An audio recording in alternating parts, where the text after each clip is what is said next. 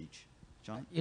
Personally, I think the Sea Island transaction, which recently occurred, and also Frederica, and quite frankly, our purchase of Campanile, both what could be considered trophy projects held by large banks, finally said, okay, we're going to cut loose here. And in both cases, it was about a third of their debt load. So now you have banker B and C saying, well, if they can do it, we can do it.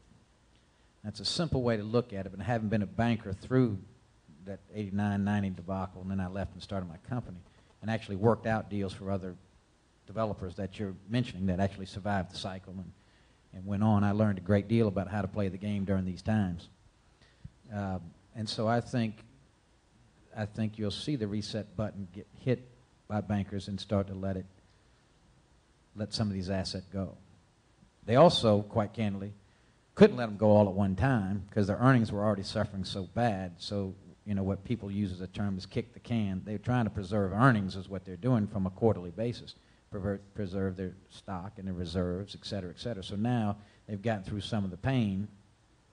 They can start letting go of some of these assets. And I think they'll meet, to Mike's point, they'll meet the market, and to Jeff's point, at a much more aggressive place than they would have met it had they tried to sell those assets 12, 18 months ago. So I think it was a smart play. I think they learned a lot from the RTC too. Mm-hmm. I think a couple distinctions we try to compare and contrast back to 92, 93 RTC days and now. A couple differences. One is we're a much more mature industry now than we were in 92, 93. We were kind of the redheaded stepchild back in the early 90s. And as I put it now, we as an industry, we sit at the big table at Thanksgiving dinner and not in the kitchen at the card table anymore. So we're really, what I mean by that is we're part of the true asset allocation model. We are an asset class within the institutional investor world, and we weren't that in 92, 93, so we're much more mature. Two is it's a different market right now from who has the keys to the real estate. We have this whole CMBS market that we didn't really exist back in the early 90s to the level it does today. And out of $730 billion of total CMBS, almost $100 billion, about $92 billion in special servicing. It will be $100 billion by December. So that's 11, 12% of the market, and that's going to continue to escalate. My guess is that'll, by this time next year, hit the peak in terms of defaults, maybe 15 to 20% ultimately. And then I think a really interesting distinction is a lot of the junior and middle management folks at the banks back in the early 90s, if they weren't like John and they left and started their own company, they're still at the banks, and they learned a lot from the early 90s. They saw assets that they sold for $20, $30 a foot, and they made millionaires out of investors at that moment in time, and they're sitting back and saying, why don't we go do that? We're in no rush to go sell and liquidate at $40, $50 a foot. We as a bank, we can go take the keys back. We have no problem with operating the real estate, finding a partner, doing an ABC structure. So the mindset within the banks are much different, that mindset, than what it was in 92, 93, 94. First and foremost, the industry has changed greatly. There's a plethora of capital, probably 40 times as much capital in the marketplace today as there was in 92, 93. So the banks, they didn't do it on purpose, to John's point. They just kind of waited, and the market has moved, and the values have gone up, and cap rates have come down appreciably. So we think 2011, we're going to see more transactions from the balance sheet lenders, the big money center banks, as well as the special servicers than what we saw in 09 and 2010. Jeff Wark, I'd be very interested in banker's perspective on this. Responding to Mike, I think back to the last cycle. I spent most of the 80s and early 90s doing workouts across the country, and we have learned a lot of lessons since those days. There's a difference in this cycle, in this recession, and that one. And America's had 11 recessions since 29, and they're all different, and this one's unique. What was different about the one in the early 90s, late 80s, and this one is that one was very specific to the real estate industry and the S&Ls and the banks. And there were other capital sources available outside the industry that helped. And when we were I remember sitting in the late 80s and trying to figure out how we're going to right this ship, because there really wasn't any opportunity. And sort of the industry finds a way. We recapitalized it via the REITs. It raised money via institutional and retail investors and recapitalized the industry. The RTC, as Stephen said, provided a clearinghouse that moved it quickly, and there was capital available that heretofore hadn't been available. So it solved the problem faster. We find ourselves now in a little bit of a different situation in that we have sort of a panacea of economic challenges. And as I said before, the solution is going to be outside the industry, which lends you to think that it's going to take a while to work our way through this. So again, optimistic and hopeful, but a lot of things have to happen. And if you just take the residential market as an example, there's a lot of discussion these days about all of that, and a lot of data points that are out there. But just as an example, I mean, price in single-family housing is very market and neighborhood specific, as you know. But one would believe, and some people claim, that you've got to get the title transfer of a lot of these assets, i.e. the foreclosures, to occur before you find the price, before all that capital that's sitting on the sidelines is available to come in. We're sitting in a time where we have mortgage rates, single-family mortgage rates, the lowest they've been, in most people's lifetime. But we still have a crisis in housing and in oversupply. So you have huge availability of capital, but prices aren't moving, or assets aren't moving because of what we'll talk about in a few minutes, which I believe is the uncertainty that drives all of us and keeps the investment from happening on a free-flowing basis. So I think that we have challenges through this cycle that we really haven't seen in quite a while, or in some of our lifetimes, that are going to take a while to unwind. I would like to point out, though, that I still sit at the kid table at Thanksgiving because they got a lot more imagination. And when you're in times like these, you need some laughter. You like to color at dinner, I know. Yeah. You like to color, I know. You didn't grow up in a big family. Yeah. The last thing you want to do is be at the kids' table. Yeah. So, at the last honorary board meeting, we discussed what's been labeled here as this bifurcation of capital to trash and trophy.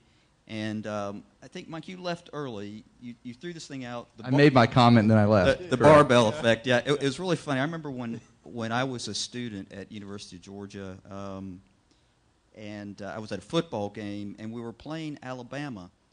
And at the end of the game, we lost the game, so everybody, including the Bulldog, was very, very upset about this. And Coach Bear Bryant, with his entourage of state troopers, was crossing the field, and a bunch of the cheerleaders with one of the UGAs. In those days, it was probably UGA .1. That's how long ago I was there. He, as they were crossing the field, he actually lunged toward Bear Bryant, and one of the troopers kicked him away, and there happened to be another, remember, looked like a trainer or something, that was wearing the exact same sort of pants that Bear Bryant was. And so UGA attacked him instead, and everybody just left. The troopers and the coach left, and that poor guy was left, having to deal with this bulldog chewing on his leg. And that's sort of what happened when you left the meeting, because Rajiv Dewan disagreed with what you said, and he challenged poor C.B. Hickson, who was sitting right next to where you were, and C.B. said, it wasn't me, but it didn't do him any good. He kept chewing on him anyway. So at any rate, I'm interested in this barbell effect that you're talking about. Yeah. Does it operate in Atlanta? What are the implications for the properties in the bar part of the barbell?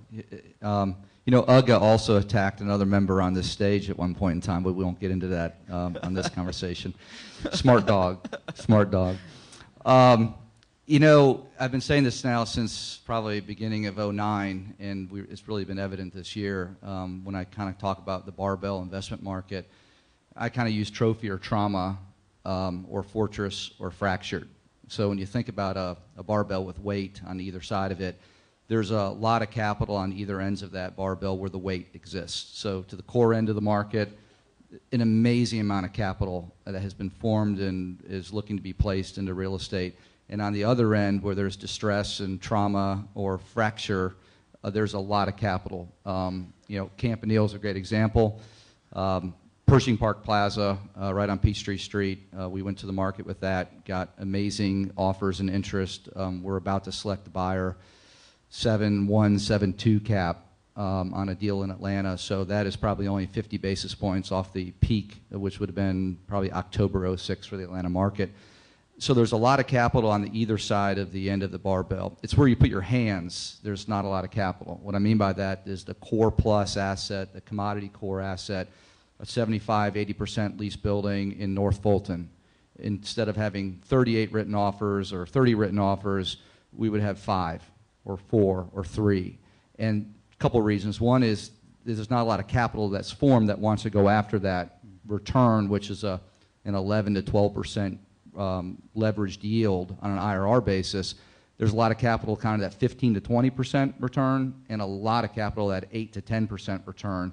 So that's one, is the capital's not out there to seek that. Two is the product's not out there. It's not distressed enough to come to the market, and it's not core enough to actually have it drawn to the market by capital. And I think the third component is the debt doesn't exist for that acquisition. The lenders don't like that right now from a lending standpoint. They'd rather go total distress or total core, and it's that kind of commodity core. I'm of the belief, though, what's going to happen in 2011 fundamentally on a national basis is capital gets priced out of the gateway markets on a national basis. And what I define as gateway is Midtown New York, inside the Beltway DC, West LA, really Santa Monica, San Francisco CBD, and that's about it. I mean, quasi Boston, quasi Chicago, maybe Houston, and maybe South Florida are right on the cusp.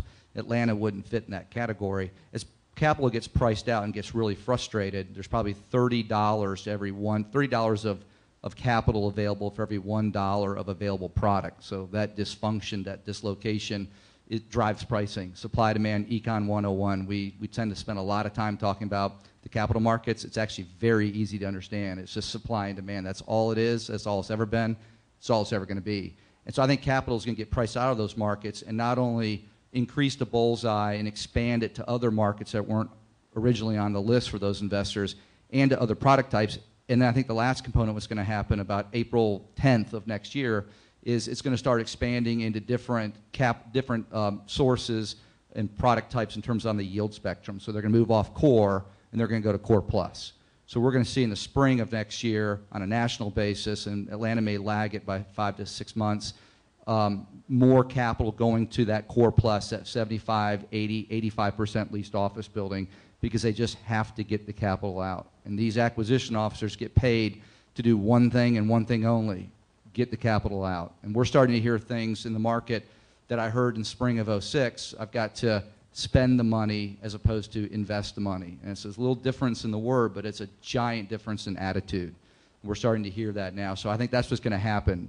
Barbell market, without question right now, it will exist for the better part of the first half of next year, but I think that's going to start to expand. So where you put your hands on the weights on the barbell, we're going to start seeing more capital, both debt and equity, going to that types of investments. Trophy or trauma? I love that kind of talk. Thank you. Mike, I would agree with you. I think the barbell is a good visual analogy. I think it also exists in most markets, whether they're equities or currencies or other ones. And I think it's very prevalent in our market because it really demonstrates where the capital's flowing. I agree with you completely. I think the capital is going to flow into core until there's no product, or until it gets saturated, and it's going to move itself around the country and around the product spectrum. It always does, always has, probably always will. Greed and fear will drive this economic model. The distress side, as Stephen said, you're going to see assets coming available, but probably not at prices that everybody wants. So that part of the barbell is sort of the more interesting one to me as to how that's going to get flushed out.